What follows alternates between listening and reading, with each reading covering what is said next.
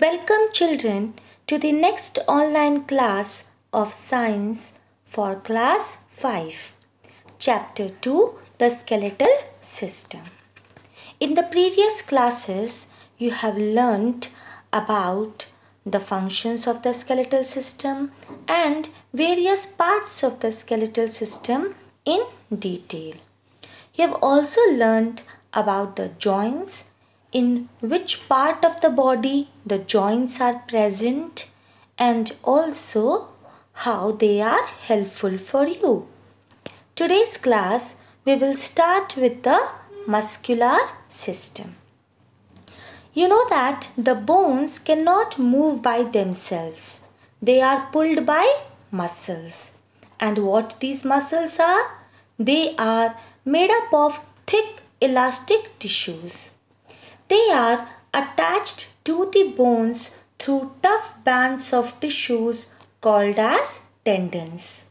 So what are tendons? Tendons are the tissues which attach the muscles to the bones. Okay, hope you have understood.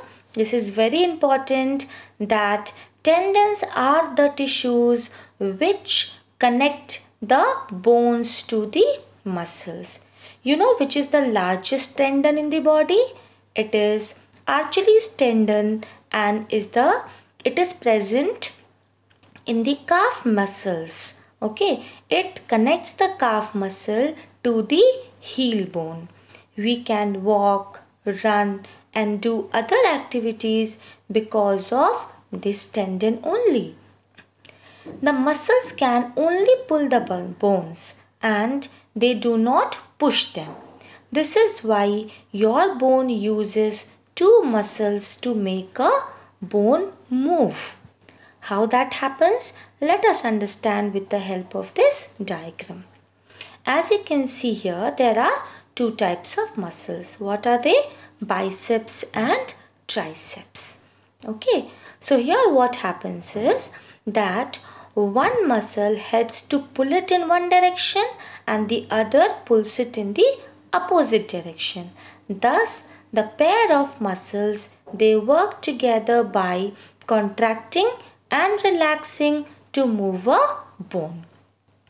Let us take the example of the bones found in the upper arm. Okay, they are biceps and triceps. So, when you are folding the arm, at that time the biceps contract and triceps relax.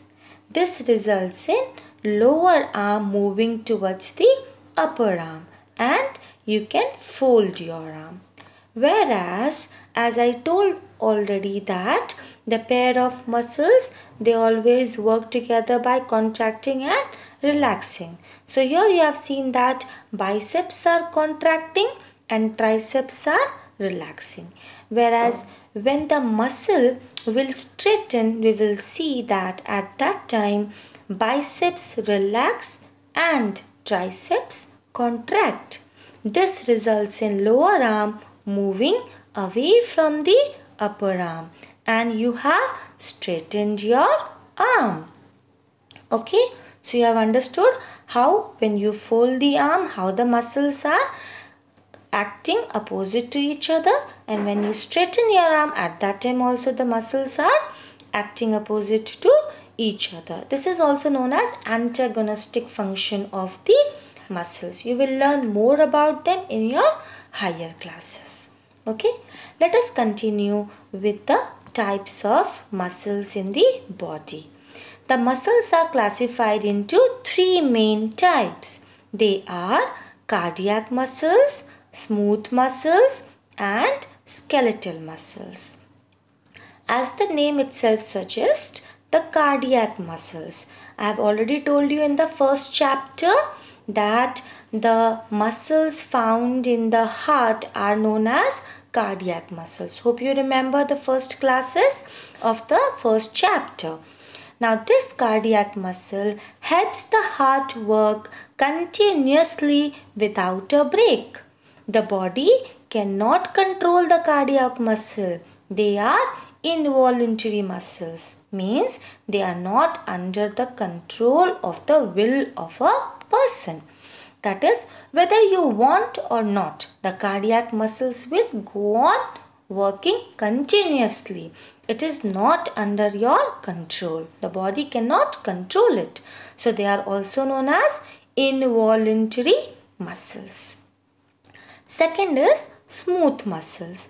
Now this type of muscle is found in digestive system, blood vessels and many other organs. They are also involuntary muscles, and as you know before, I have explained you before that how the involuntary muscles are the ones which are not under the control of the body. You cannot control their actions. Whether you are sleeping, running or you want or not, these muscles will continuously work, like digestive system, respiratory system, excretory system. In all these systems, these smooth muscles are present.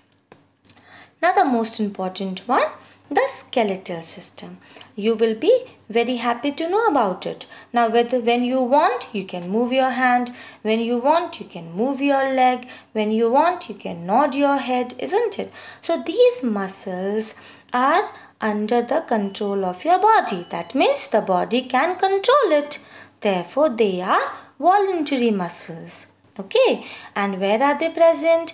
These muscles are attached to the bones through the tendons. I told you in the beginning of the class. Therefore, they help in movement. And these muscles are the only type of muscles that your body can control. They are voluntary muscles, also known as skeletal muscle. Why they are also known as skeletal muscle? Just think about it. Yes, because these muscles are attached to your skeletal system, isn't it? And you can move also, and helps in the body to move, and body can control it also. Okay, that's all for today's class, children. In the next class, we will discuss the chapter further. Thank you.